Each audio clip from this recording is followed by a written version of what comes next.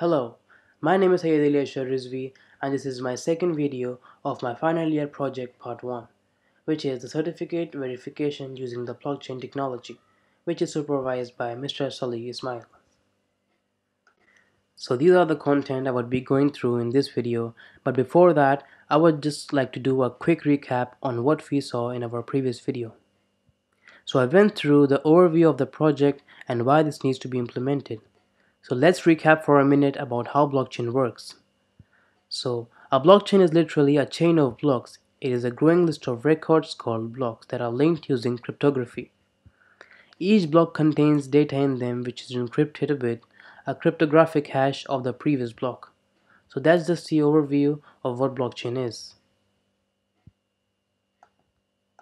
So this is a brief step-by-step process overview of the project.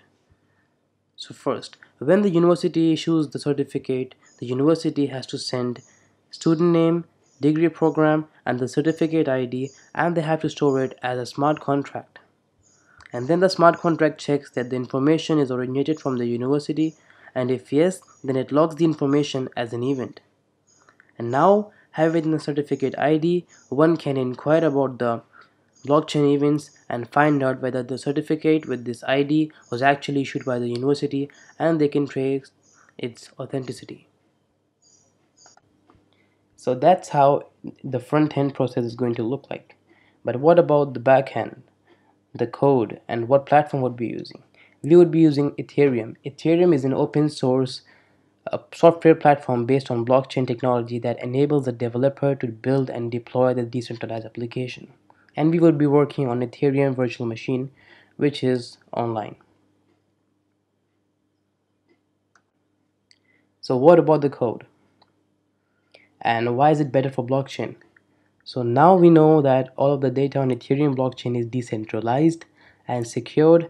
Now likewise, all of the data on blockchain is shared and also unchangeable. The Ethereum blockchain allows us to write code that we could deploy to our blockchain and know that the network will execute the code, and that is very important for our project as we don't want any authenticity of our certificate to change. Now, how do we write the code of the decentralized application? Well, there is something called smart contract. See, Ethereum allows us to write the contract that gets executed on Ethereum virtual machines with smart contracts. And this is where all the business logic and our application will lie. And this is where we would be writing our code as well. It will be in charge of reading and writing the data, transferring value, and executing any logic that we program. A smart contract is kind of like a microservice that lives on the web. If the public ledger represents the data layer of the blockchain, then the smart contract represents the data layer that reads-writes the data. A smart contract is mostly referred to like an agreement or like a contract. A smart contract is written in a language called Solidity, which is a lot like JavaScript, and we would be using this Solidity language to write our smart contracts in this project.